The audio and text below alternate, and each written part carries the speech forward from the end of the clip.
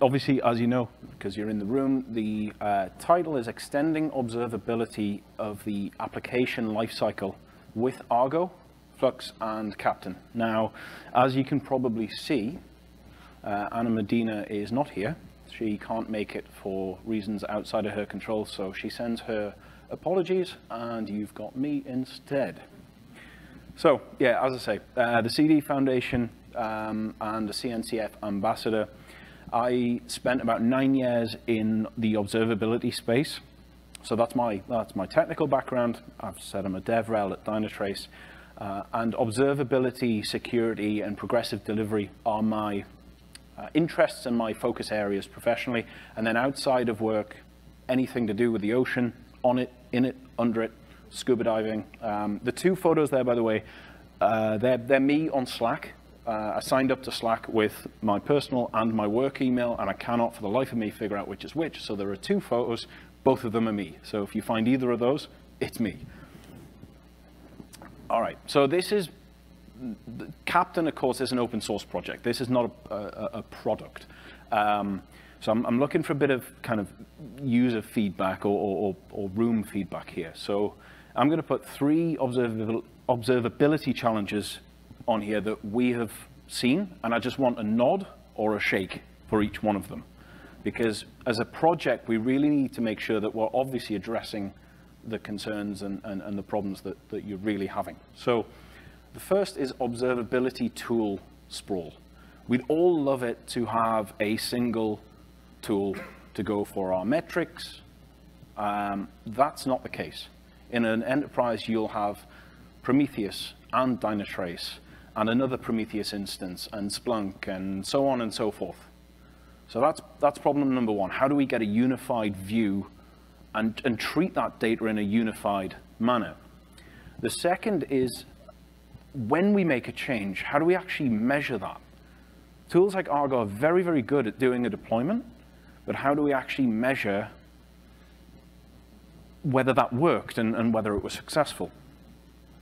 And then the third is taming the integration complexity. The talks that I've heard the last 2 days have all been about, we're maintaining this point-to-point integration with this tool, and then we build it again with another tool, and so on and so forth.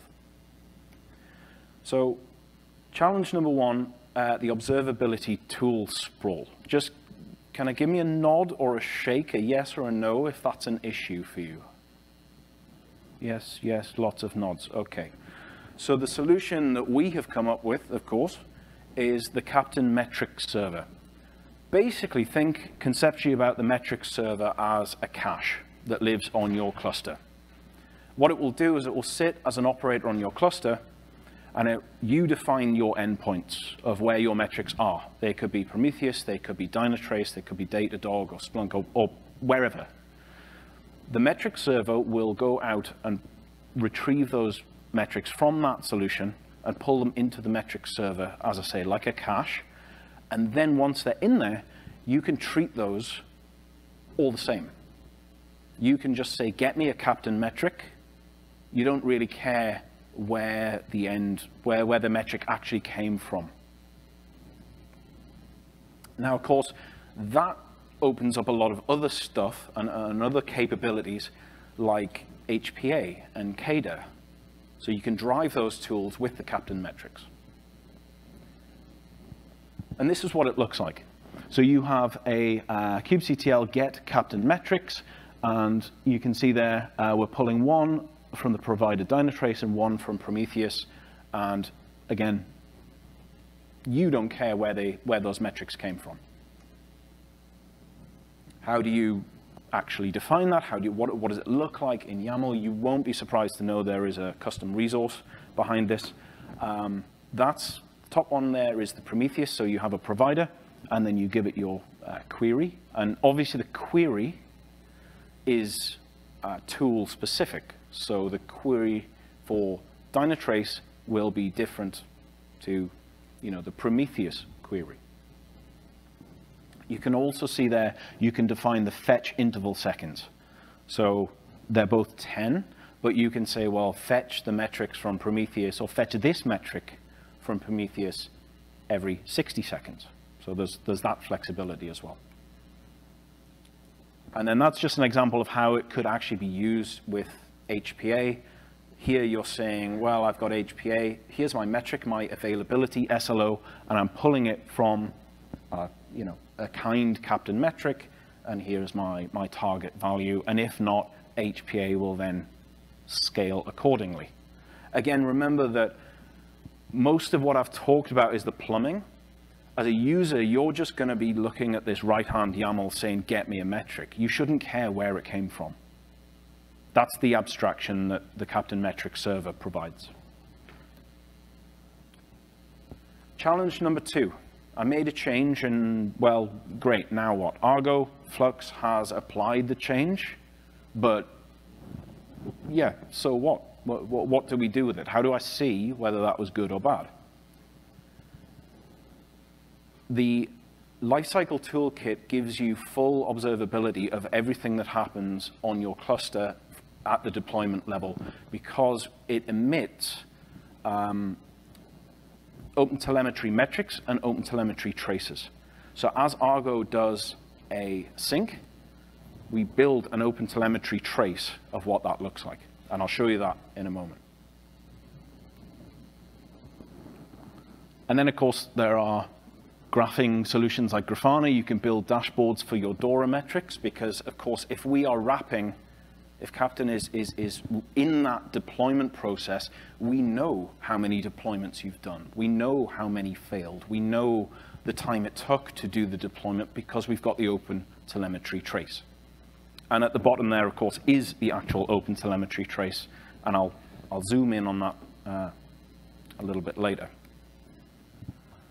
And the third one is this idea of point-to-point integrations and trying to solve that problem. So you've got test tools, you've got security tools, you've got your SLO validations.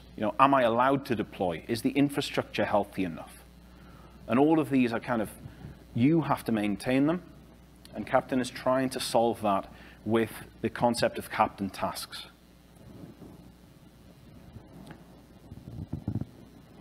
So this is an example of a Keptn task. At the moment, Keptn only supports JavaScript, and it runs via the Deno or Dino runtime engine. As you can see there, you write these tasks, so they can do anything you want. Now, an evaluation looks like that. Obviously, again, a CRD, where you give it an objective, a Keptn metric, as I described earlier, like available CPUs. You give it an evaluation target, and then basically you link that into your deployment via annotations, and it either passes or it fails. And if it fails, of course, we're not going to do the deployment.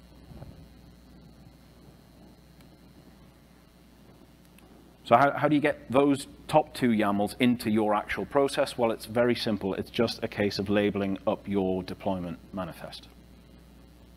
So here what you're seeing is annotations that say, pre-deployment, we're going to do these evaluations.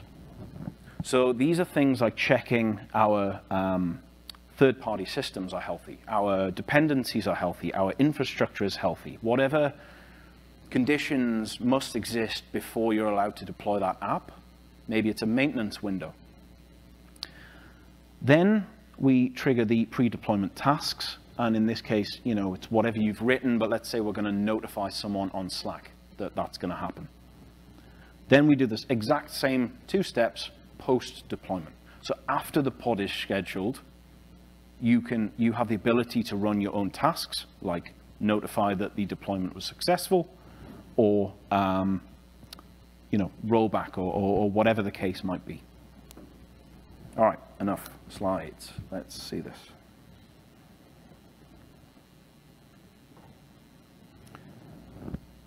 So this is the Grafana dashboard that comes sort of out of the box when you install Keptn and the observability piece. The Lifecycle toolkit comes as a Helm chart, and then, of course, you need something like Jaeger or Dynatrace to actually visualize those traces. You need a dashboard solution like Grafana.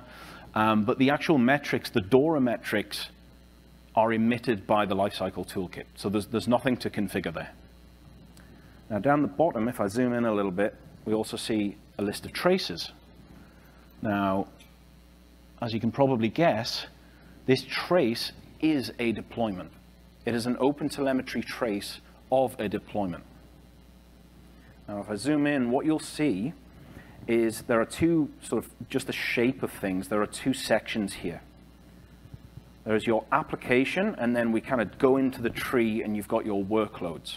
So think about your workloads as your deployment YAMLs, and the application is a concept in Keptn, a CRD called a Keptn app. And what that CRD does is it allows you to say, this set of deployments is logically to be considered an application. Now, all of those workloads, those checks that I was talking about, happen on both the workload level and the application level. So not only can you test your microservices, whether they're individually healthy, but at the end of all of that, is my application as a whole healthy? Because it's no good saying, well, yes, my cart service is okay, and they unit tests really at the workload level, and then you go to the application level and say, can my user do the thing they need to do? And that's what you're seeing in this tree view. So we go into the pre-deployed tasks. This long one here is actually the deployment. So this is Argo applying the deployment.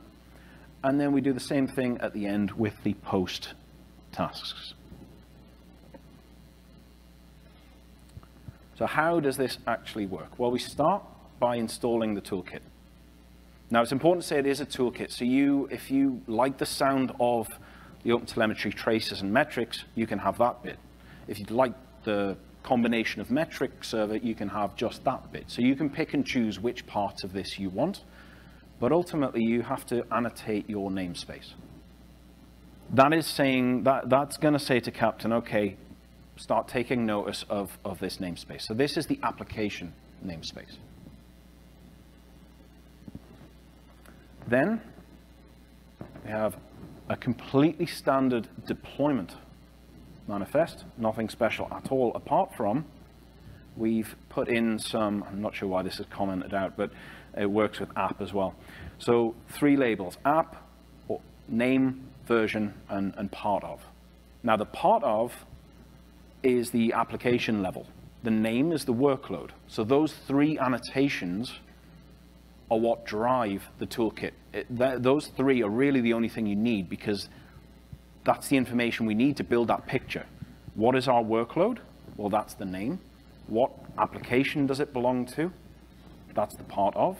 And what is the version of that? That's the version. And that's it.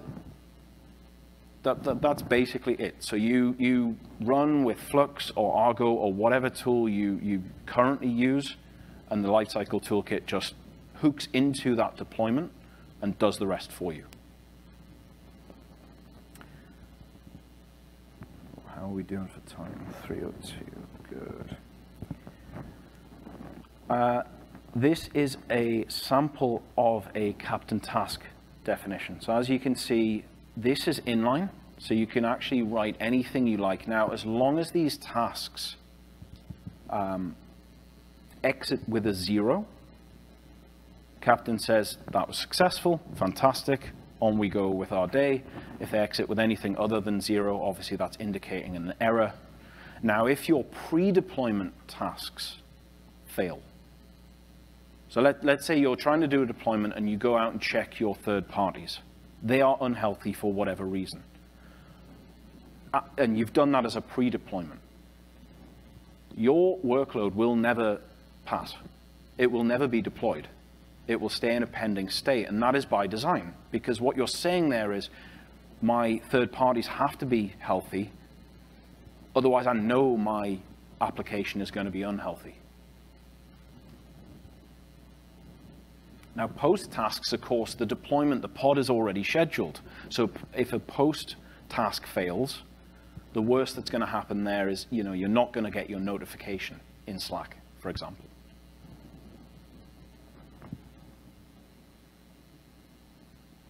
So what about the Keptn evaluations? Sorry, I'll show you one other thing, which is, I missed a part. How do we get the pre and post evaluations to actually trigger and actually work in the lifecycle. Again, they're just annotations.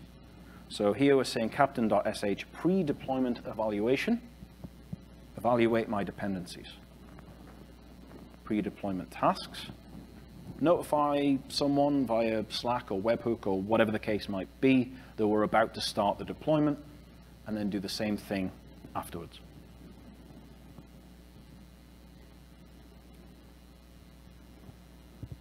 So this is what a Keptn evaluation looks like. Again, completely GitOps compatible. We have called it evaluate dependencies. Now remember back here, this is how it ties in. So that's the name of the object. So that's how they tie together. And we have a Keptn metric reference. As you saw, the metric server, evaluate CPUs, and we have an evaluation target. And that's partly why we've built the Keptn metric server, because we didn't want to pollute this with the idea of providers. We don't want to have, because remember, different teams are probably going to be setting this up in a large enterprise. So one team is going to be looking at the metrics and the thresholds. Another team is going to be looking at the providers. So we didn't want to have you to have to know, well, this metric comes from Prometheus and this one from Dynatrace and so on and so forth. You can treat that transparently.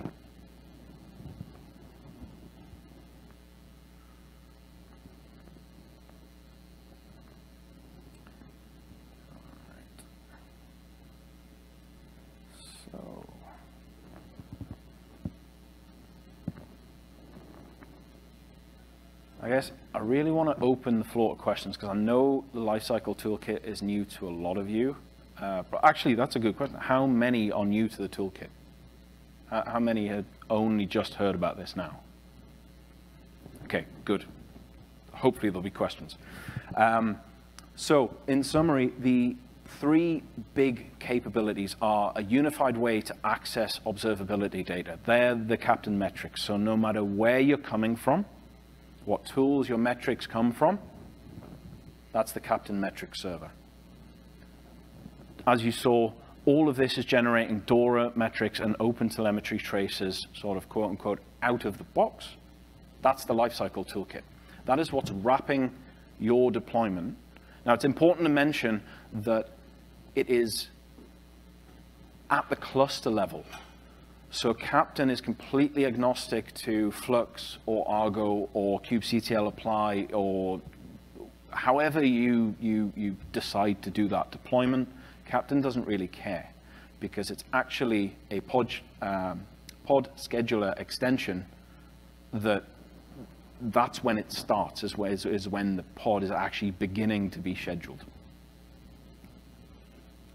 And of course, I talked about the idea of tasks, custom tasks, and the SLO evaluations. And all of this, of course, as you've seen, happens natively in Kubernetes with CRDs. Questions?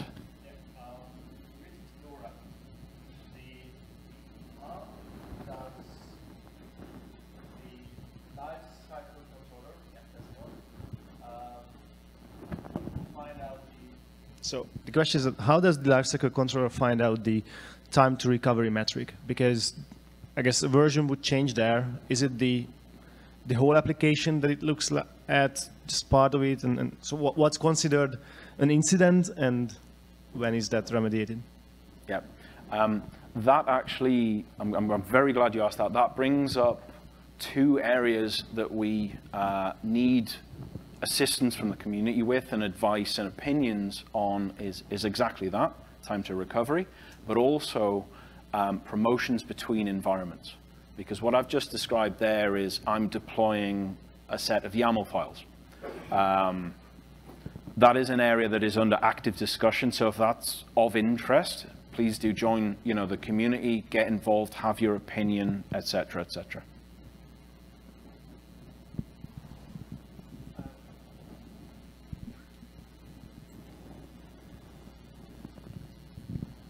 So when the application is initialized for deployment, so metrics are not available for application. how do we set the life cycle, let's say, for healthy recovery or healthy deployment? So let me show you the definition of a Keptn application.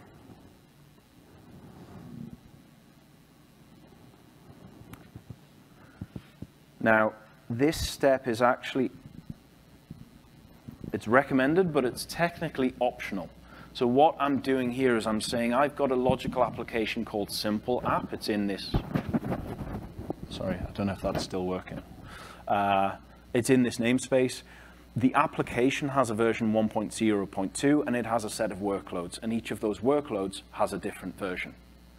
Now, it's recommended to do this obviously with GitOps. You want to be declarative, but if not, my belief is that the Lifecycle toolkit will basically look at the annotations on your deployment manifests and build this for you. So that's how you define an application.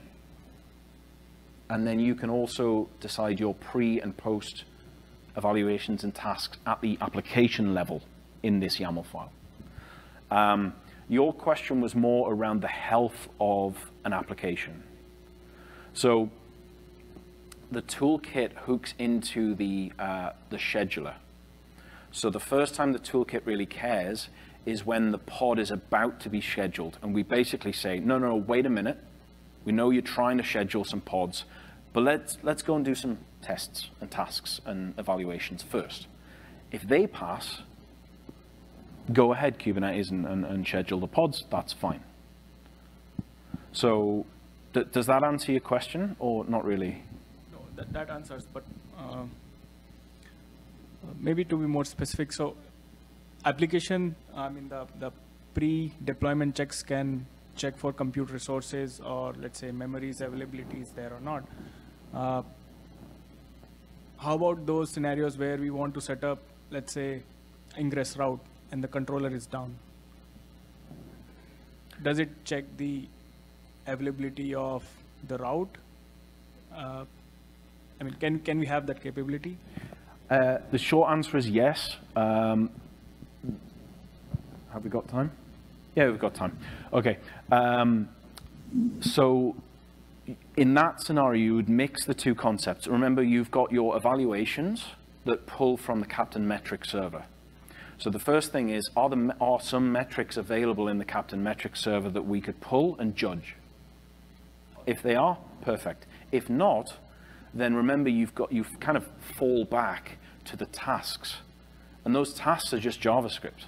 So now the world's your oyster. You can do whatever you like as long as that task exits with a 0. You're signaling to Keptn that it's so that's using a task would be how you would reach out to a CDN if the CDN didn't have metrics and say, are you still available before I do my deployment? You do, a fetch. You'd make sure their endpoint is up, all good. Yeah. Oh, the mic's closer. I got the mic first. Oh, yes, you did. Is there like a distributed way to run Keptn at sort of like a management cluster level? Or is there architectural preference for that? Not that I'm aware of. The only deployment models I've seen at the moment are, a single cluster, because you deploy the toolkit per cluster. I'd be very interested in working on a multi-cluster setup, a multi-region, well, multi-cluster, I guess, setup, and even having that, a Grafana dashboard to visualize that. That would be fantastic. I'd love to have that. Yeah. So short answer, no, not yet, but let's connect and build that. Yep. Would the pre and post deployment evaluation also trigger for upgrades if I update the deployment definition with a new image, for example? Yes. Well, yes and no. So it works on the version. So you have to bump the versions in your deployment, which you'd probably be doing anyway in reality. So yes, as soon as that version is upgraded, because what I haven't shown is behind the scenes, obviously, as soon as we start this process, we set up a load of custom resources on the cluster. So you can say kubectl get Keptn apps, and it'll show you the current version, it'll show you the previous versions, and so yes, it does. So I have to bump the version of the Keptn app. It's not enough to change just the deployment, or the deployment spec. No, just the workload. Okay. Yep.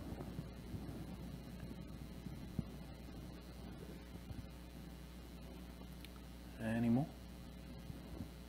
Any more for any more?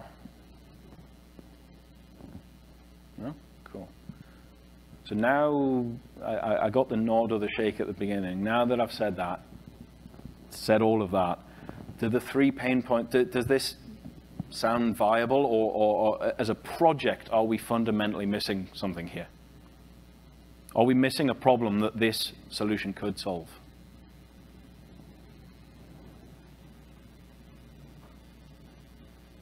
Fantastic. Everyone's tired. There's been a lot of talks.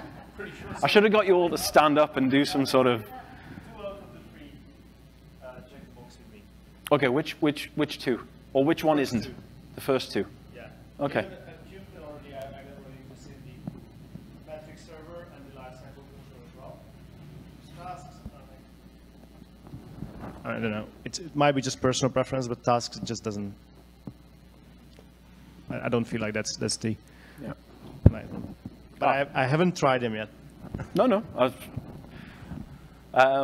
What I think, being here and hearing projects like Ortelius, we could have tasks that push and notify into their repository to say you've got a new version. You know, after a deployment, here's the image and the SHA. Go and stick that into your registry, or even just notifications. I don't. I was talking to the Keptn folk today. Maybe we trigger a Keptn task. So the possibilities are endless, really. Or like filing a bug or something. Essentially, when a test fails, you could automate the creation of a work item or something like that. I do want to say one thing that really caught my attention with Keptn over the last couple of months has been the integration with trace test. Yes. And seeing that is, like, adds a very visual layer. And I'm I guess my question here is, with the lifecycle controller and the metric server, do the trace tests that run essentially with Keptn, do those show up in the same metrics capacity, or do you see them in sort of the OpenTelemetry like door metrics as well? So we've built. How are we doing for time? Oh, good. We've built trace test. I'm in contact with the trace test, so they're a fantastic team. And if you haven't seen trace test, definitely check it out. But we built it for version 1, Keptn version 1, which is a completely different thing to this. We haven't yet embarked on that journey of building it for the Lifecycle toolkit. But I think it would be a task, and potentially a task that then pushes metrics into the Keptn metrics server, and then you can do evaluations on it. So yes, I think we haven't solutioned it yet, to be honest, but I think, and it makes sense, right? It makes sense to have all of this in one place. So because your trace tests, and it's not just trace test, other vendors, Datadog, Dynatrace will want to pull traces from their backends and evaluate traces as well.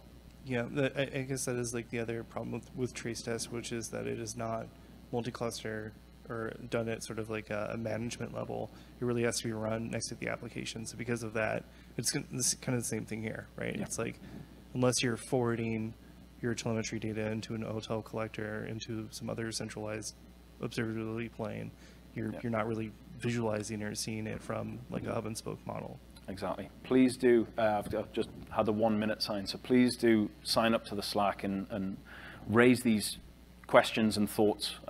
This is exactly why the community is so powerful. So thank you very much, everyone. And yeah.